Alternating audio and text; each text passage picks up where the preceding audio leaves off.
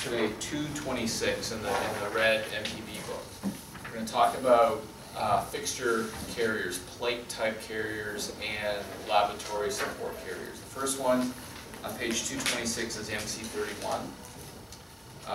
The MC31 is typically used with two uprights and a universal plate that is connected to this upright to support urinals and water coolers. And we have a hardware pack in the box that includes the U-bracket bolts that will bolt the universal mounting plate to the legs. And then you'll notice the studs, we have plastic protectors on the studs so that, and these studs are to receive the fixture, whether it's the urinal or the water cooler. And the reason why we provide the plastic on the hardware is so that during construction, if any mortar or anything gets on the studs, then the plastic protector will prevent that from going on the threads, so that the installer can still use the screws to mount the cooler or the urinal to the whole system. The reason why there's so many slots in this plate is different urinals and different coolers have different mounting configurations. So we provided all these long slots to give the installer maximum flexibility to adjust to mount onto the front of this. In some cases, urinals and water coolers will need a different type of pattern. And we have the ability to manufacture these plates in any design, but we cover most of them with this plate configuration here. One of the advantages that we have with all of our plate type carriers is we provide a measuring guide on the face of the leg. So for the installer, it's a nice reference point from the ground to here where we're typically mounting this plate as to where it needs to be relative to the height of the urinal or the water cooler. Another thing that we do to make it easier for those to use the product is we rounded the corners on the base.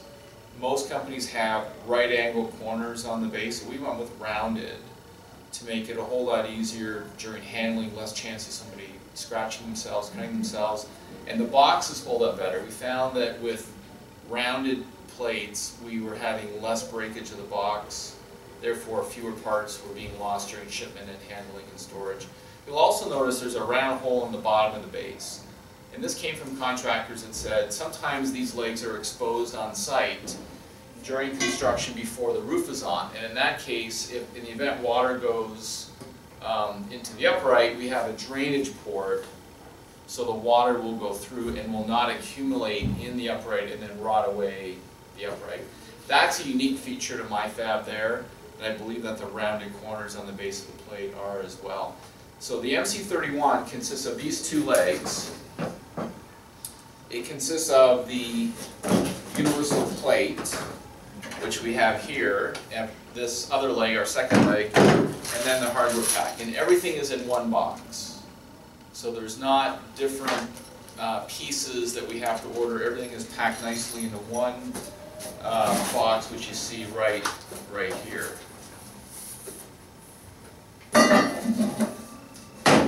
Any questions on the MC31?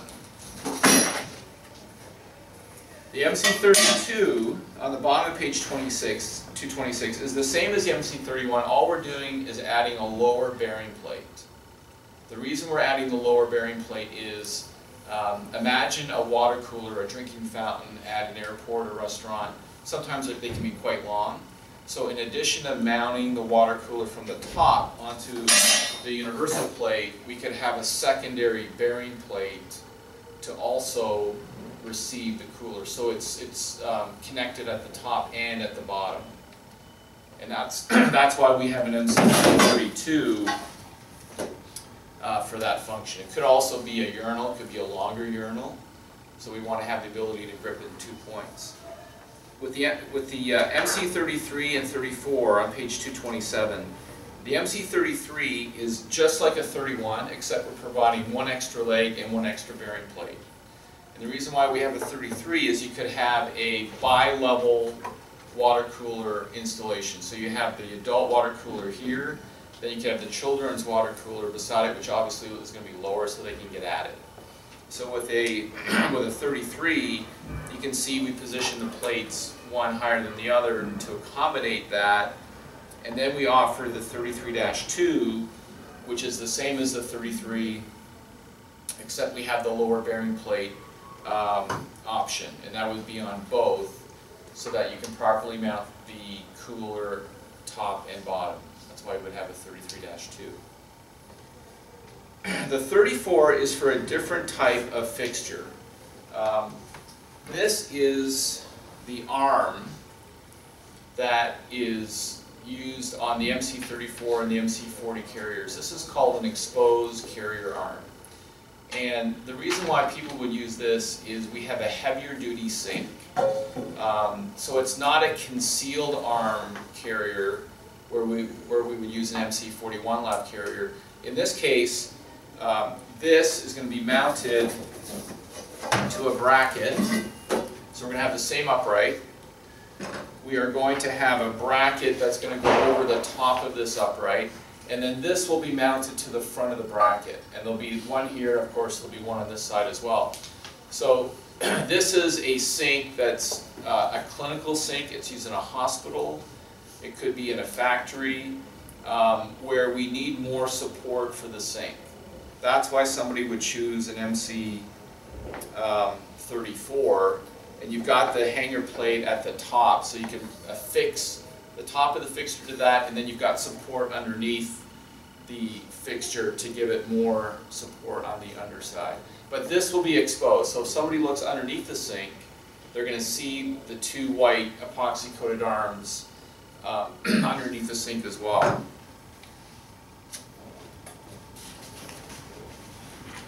The MC35 is the same concept as the 34, except we've added one extra leg.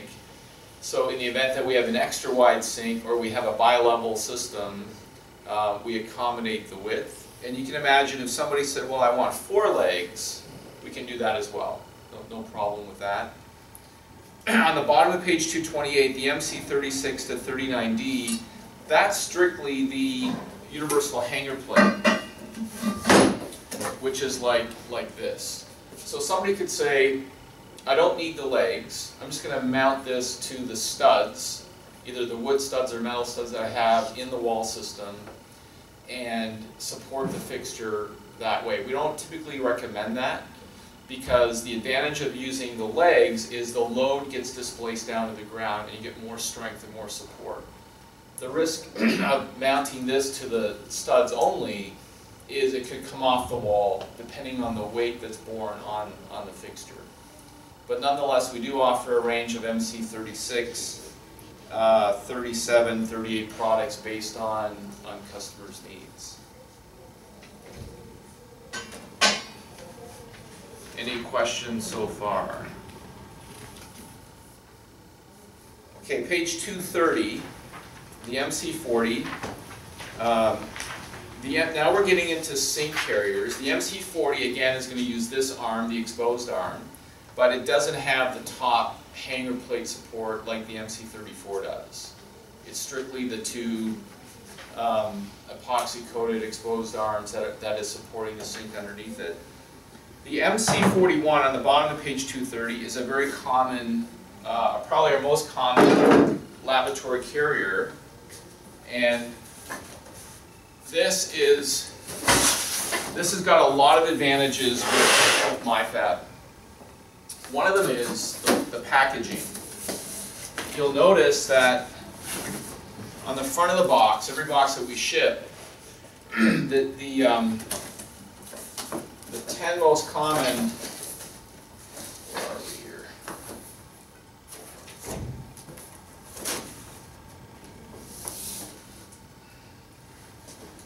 The 10 most common, it's actually on the other side of this.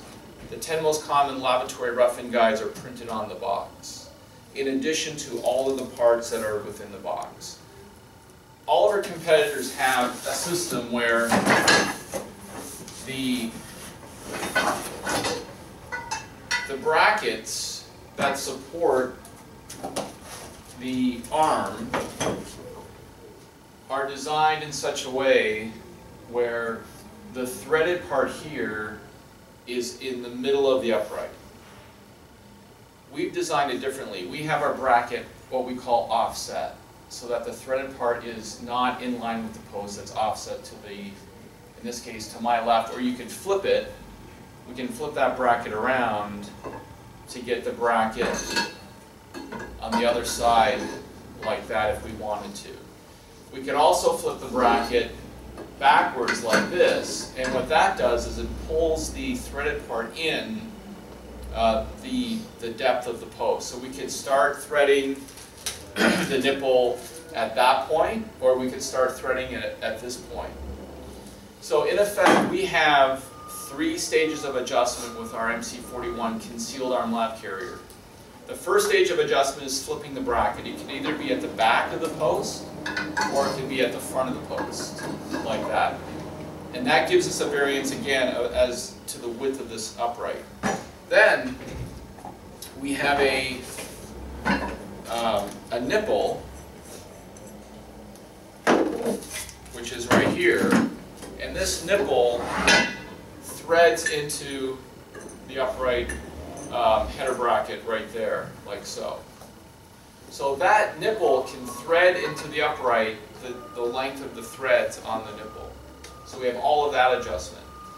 Our competition has a arm that threads into the bracket and dead ends at the post. So as a result, they offer different lengths of arms to go into the nipple and extend out relative to the depth of the fixtures being used. Whereas at MIFAB, we have one arm, the MC41 PA arm, which is universal. Because the third adjustment is the arm can go in and out of the nipple. And then we have the 2 screws in the nipple to lock the arm. Once we have the arm in the right position, then we'll tighten up those 2 screws and set the arm system. So again, the 3 adjustments are the nipple can go in and out of the bracket, and then the bracket can be flipped either way. And of course, in this example, we would put the nipple here. That's number 2. And then number 3 is threading the nipple in and out of the arm like this. So most of our customers ask us, do we have a fixture rough-in guide? And we don't need one, because irregardless of the type of fixture, the brand of fixture being used, with those 3 adjustment ranges, we can accompany most concealed arm lavatory systems. The exception would be an ADA system, where you have a longer, a deeper sink, and then we have the MC42 for that, but that's pretty rare these days. The other advantage is the way we package this product. You'll notice that the arms have the lockers and the levelers affixed to the arm, and they're in a bag. We did that on purpose. In the event that during shipment these get loose, they stay within the bag. And we have found that this has greatly reduced instances where people are receiving the product and hardware is missing. The other thing that we do is we pack everything to be right inside of this box.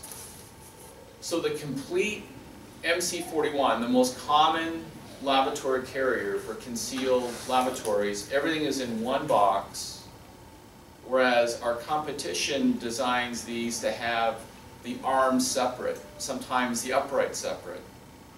So for a stocking wholesaler, it's a lot more confusing.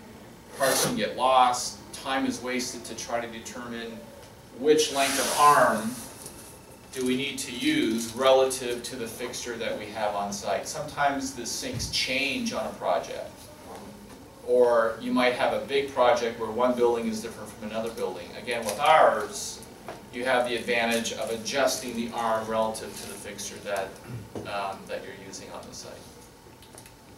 Any questions on the 41?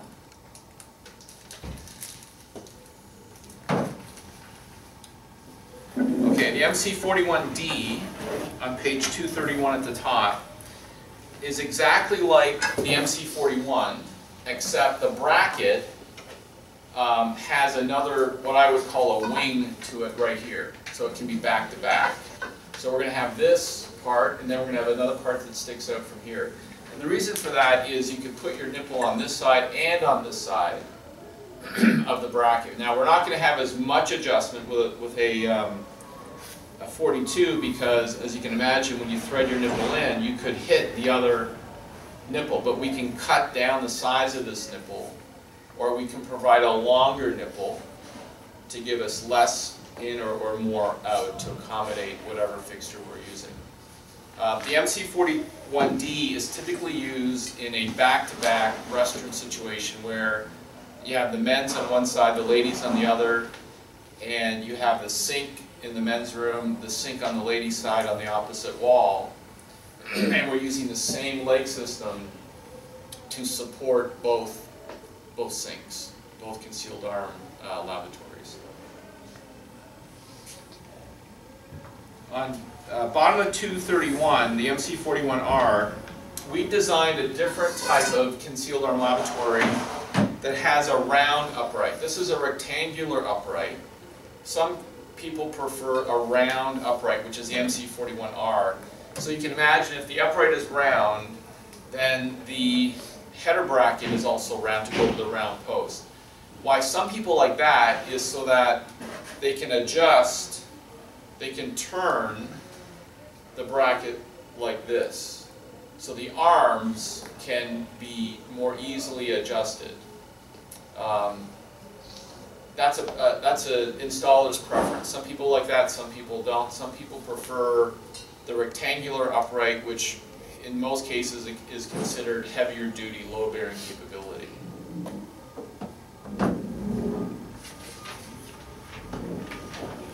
On page 232 at the top, the MC41DR is again a back-to-back version of that round upright carrier system. The MC42 is exactly like this MC41, except we have a little bit of a longer arm. So that's for our ADA lavatories, where the lavatory is a little bit longer. The MC42 double on page 233 is the same as the 42, but again, this bracket is going to be a double bracket. So we'll have another wing coming out here, and we're going to have longer arms so that we can accommodate ADA labs on both sides of the uprights. The MC42R, bottom of page 233, again is the round post upright system, and that has a longer arm to accommodate ADA labs. And then on 234, the MC42DR is a back-to-back round upright system with longer arms for ADA, but with a round upright system. Then we get into the MC51 series on page 234, 235. And these, again, are carriers that we don't typically recommend. We would rather recommend an MC41, MC31 system, because with an MC54, we have the arms, the same arms that we're used to seeing on the 41. But the plate system is different. This is a cast iron, two cast iron plates that can be adjusted in and out relative to the width of the fixture that we're trying to support. And you can see how this will be mounted to the studs or to the wall. But we're not getting the same support and strength that you'll have with an MC41. You know, you're still getting the nipple design would go into here. The arm would go into that nipple to support the concealed lavatory, but you're not getting the foot support. Some people prefer this because it's less costly than the 41, but again, you're not getting the proper support going down to the ground. When you look at page 235, there are different versions of basically the MC51. So at the top, the 51 LP is the arms only. Somebody could say, I don't even need that spacer bracket system. I have threaded couplings that I can mount to my steel studs, and all I need is a threaded arm to thread into the coupling. The MC53, a little bit stronger, where you've got a back plate. So in addition to this system, to the back of this, we're going to have another bracket, and then we're going to sandwich the back plate around the stud. So we're not bolting it to the front of the stud, we're putting it on the front of the stud. We have a back plate on the back of the stud, and then we put bolts through it and we sandwich it together. So it's a little bit stronger, but again, you're not getting the foot support to bear the load. The MC54 on 235, this is becoming more common. This is a fabricated steel plate, fairly light gauge. It's easy to mount to the walls. And we have just modified that to provide it in two different widths. There are two different lavatory widths that are very common out there. And I believe there's 16 and 17 and a half, but I could be wrong in those dimensions. 16 and 3/4 and 17 and 1/4. Thank you. So 16 and 3/4, one width, 17 and 1/4, another width. And then there's a difference in the arms. There are some, because this MC54 does not have the three-stage adjustment that we have in the MC41, because the arm dead ends into that bracket, we have two different arms relative to the two most common fixtures. So that is coming out in our new price book shortly. And then MC55 on the bottom of 235 is just like the MC53, except we have exposed arms like this. So again, rather than having a concealed arm lavatory, we're going to support the sink. The sink will be on top of these arms. But you can see the common theme. I mean, we're using these arms on the exposed type sinks, and we're using these arms, the MC41, MC51, for the concealed arm lavatories. Then on page 236, the difference between the 55 and the 56 is that the 55 has the backing plate, so we can sandwich the stud. The 56 does not, so we just mount those plates to the studs or to the wall, not as solid. The MC60, typically used with service sinks. This could be in a hospital room where people are washing their hands. There's a big, deep sink. So we need the support of the two universal bearing plates to bolt the sink to mount the sink to. And then we have a nipple at the back end to carry away the water drainage from the sink. Typically, I think that M60 is used in a bedpan cleanser sink that has a back outlet. Yeah. Is that why that carrier has a back outlet? On the nipple, that's correct. Okay. Yeah. Yeah, that's a great comment there. Okay, so those are the different types of plate carriers. Question on MC51 LP. Okay. That arm is different from the regular arm. Good. Very good point. Yeah. That's a good point. On page 235 at the top, the MC51 LP, that is the same arm as used on the top of page 234. So our standard arm is not threaded. The reason why, this is our MC41 arm, because it goes into the nipple. So because we're going into the nipple, there's no need to thread the arm because it goes into here, and then we use these two bolts to lock the arm into the nipple. But with the MC51 LP, where typically the installer has a half coupling, similar to this but deeper, and they can weld or mount that to the wall. So they obviously need a threaded connection on the arm to go into that half coupling. And so therefore we make a different arm for that, which has got all threads on it. And it's the same as the MC41-R product on page 231, where we have the round uprights with the round header brackets and a threaded, female threaded bracket to take a male threaded arm. So just be aware that there are two different types of carriers. By far the most common that we sell is the 41, which is this type of arm.